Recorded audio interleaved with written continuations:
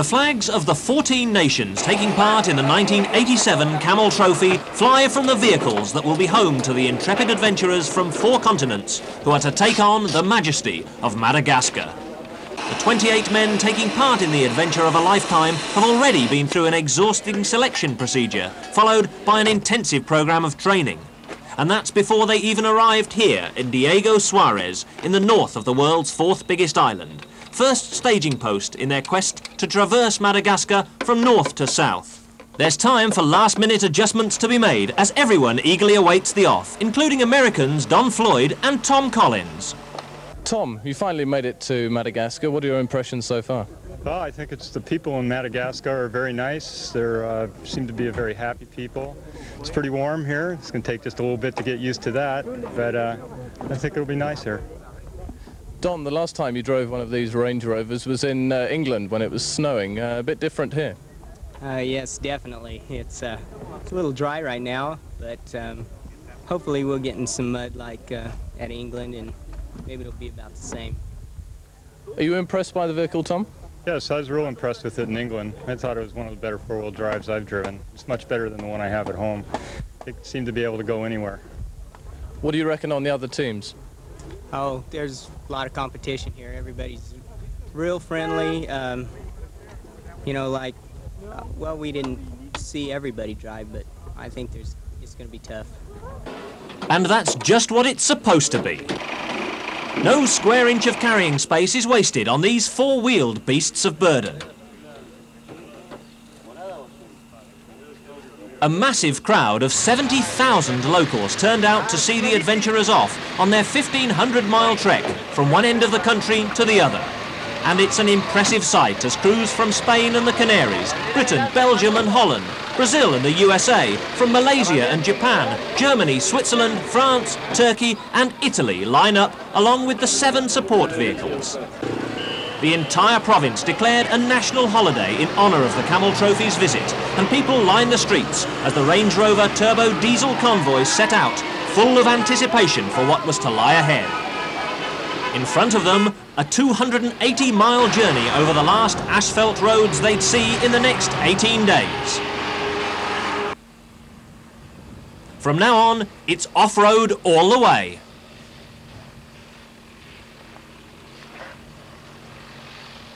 The winners of the Camel Trophy will be decided over 7 special tasks to be held at various points on the journey.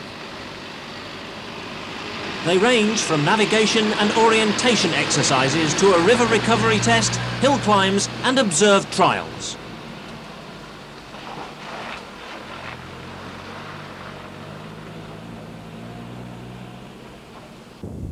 But that's all in the future. First, there's the journey over the rolling Malagasy countryside. The real rough stuff will come later. Before that first special task, there's a well-earned rest for the teams, the last real let-up in the schedule, and a chance to soak up some of the local atmosphere. There's time for the Dutch team of Fons van Urs and Gerrit Dahmer to share a cup of coffee, and to have a long think about just what you've let yourself in for while waiting for the later arrivals.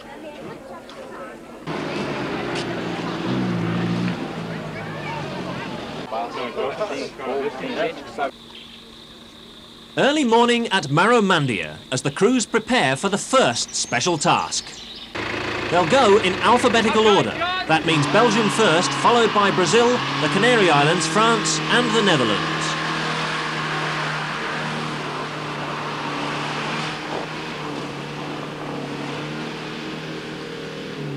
The going's tough, and the first crews are forced to use the winches to complete the task within the 4-minute time limit.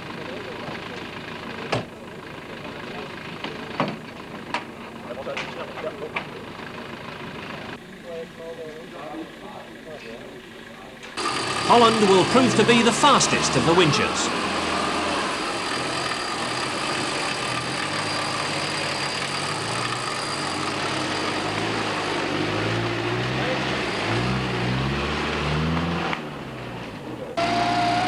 The Belgian team of Philippe Cousin and Frank de Dobelier find the going painfully slow.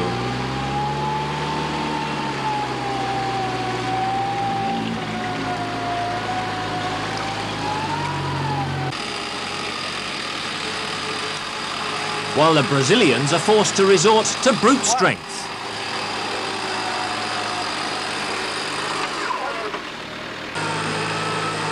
France, who won the 1986 Camel Trophy, haul their way to 12th place, but they're about to become the first victims of serious mechanical difficulties, breaking a Range Rover differential shortly after this special task. A brave blast through the glutinous mud by Canary Islanders Carlos Penco and Manuel Almeida.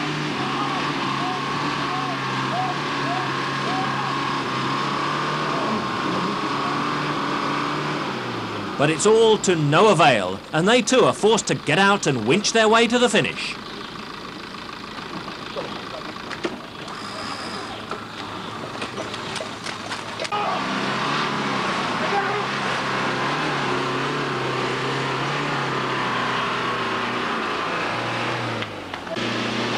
With conditions improving as the task progressed, the Germans proved to be the first to power their way through without having to resort to the winch. Franz Alt and Jürgen Kelber triumphant.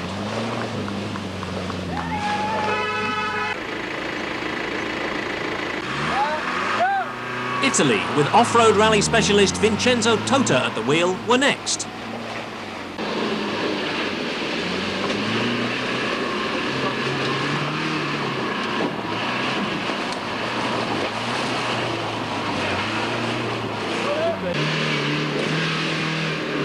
For the Japanese, it was a case of foot down and point forward.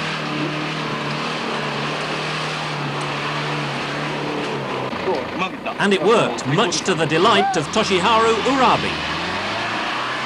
Malaysians Halim Abdul Rahman and Si Ying He made third fastest time, despite a few hair-raising moments.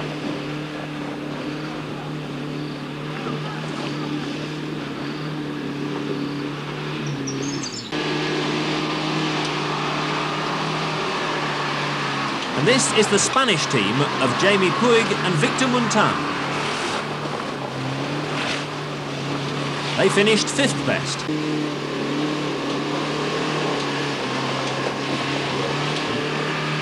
Switzerland, that's Jean-Pierre Falsi and Daniel Nicolier.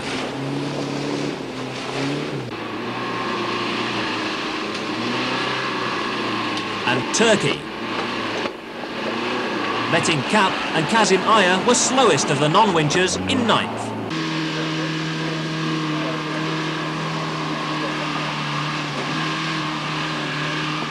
But with diesel turbo racing, it was the British team of George B and the oldest man in the event, Ian Chapman, who set the pace and grabbed the first special task win of the 1987 Camel Trophy.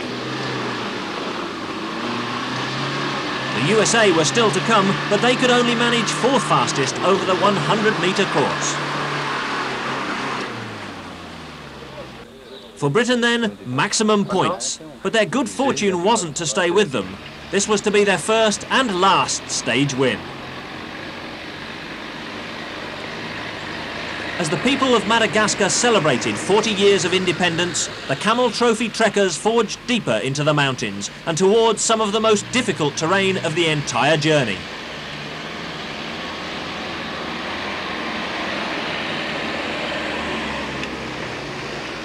In the first 3 days, the Camel Trophy train travelled over 400 miles. On day 4, it managed a mere 27.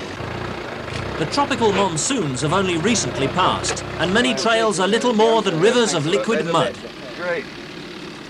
Brazilians Gilberto Castro and Paulo Bergamaschi opt for the outside lane in their attempt to bypass a deep mud patch.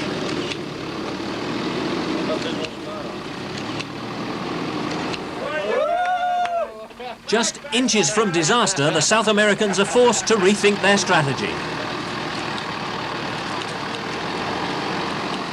But as always with the Camel Trophy, there's help near at hand.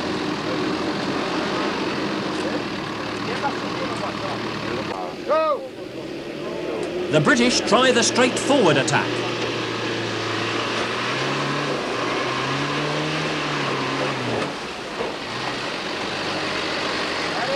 And make it, blazing a trail for those to follow. Malaysia. Then the Canaries find the same tactics to their liking.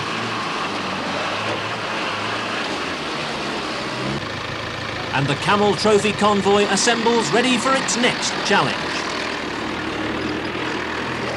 At the tiny town of Ansoy, there's a stop to cool off after the exertions of the last few days.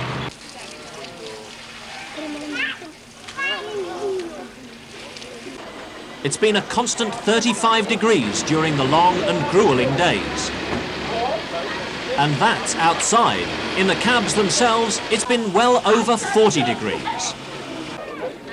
Time to refuel the hard-working Range Rovers as the town goes about its business. That's a sign for the local beer, a terrible temptation for the trekkers, but a clear head's essential for the Camel Trophy.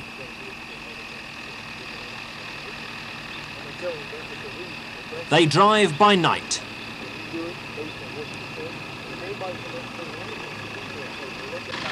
But there's no more welcoming sight than the overnight camp just outside the town, where Graham Fazakali briefs the drivers on the vital importance of good maintenance. Go around some of the suspension fixings and prop shaft fixings and all those sort of things. As I said before, if you take a lot of care now, it'll save a lot of trouble later on. There's always midnight oil to be burned. Sur le petit extérieur. Sur le petit extérieur du 13. Il y a eu 14. 14 ben je l'ai, c'est bon, impeccable. 17. S'il vous plaît, Torrey. Espère. But the prospect of a fish feast afterwards makes it all worthwhile. This silver tube is home for the Camel Trophy adventurers for the duration of their stay on mysterious Madagascar, the island which was once part of mainland Africa, but broke away 1 million years ago.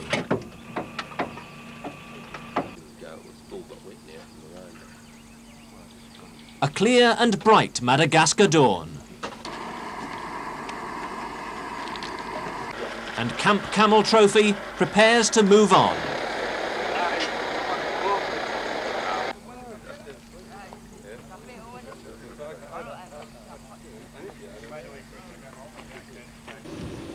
The terrain is still very rough and progress is painfully slow. In these conditions, it's vitally important to make sure that every bit of equipment is securely lashed down.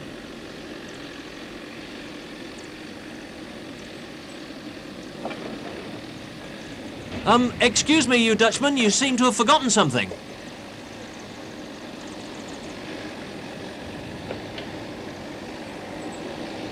Never mind, the friendly Belgians have picked it up. Not that the Netherlanders even seem to have missed anything.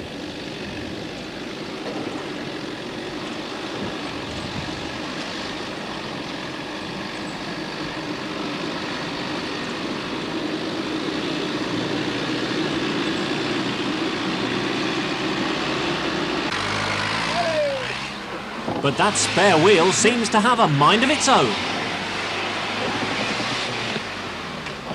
It doesn't want to stay aboard the Belgian vehicle either. And it looks like they could do with an extra wheel. It's a case of send for the winch again.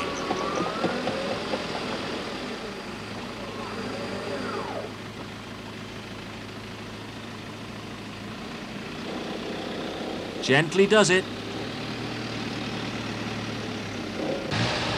Every yard travelled is a hard-fought advance towards the ultimate goal.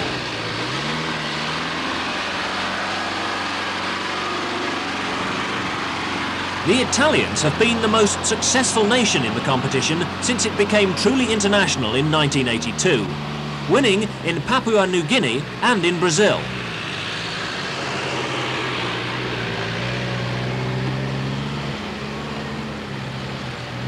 Now they're attempting their third win with the impressive crew of Mauro Miele and Vincenzo Tota. Miele, a former World Championship motocross rider, and Tota, an off-road rally specialist. The second special task is to be a navigation trial, as organiser Chris Drew explains to some of the competitors. If we have 14 ties for first place, that's what we're going to have, because we can't have a rally race. That's not what it is. It's an orientation thing. And 4 hours is the maximum. So you've got plenty of time. Oh, yeah.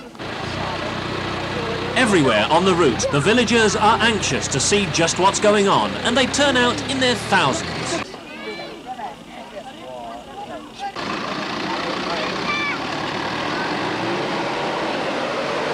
The Spanish team of Victor Montan and Jamie Puig get underway.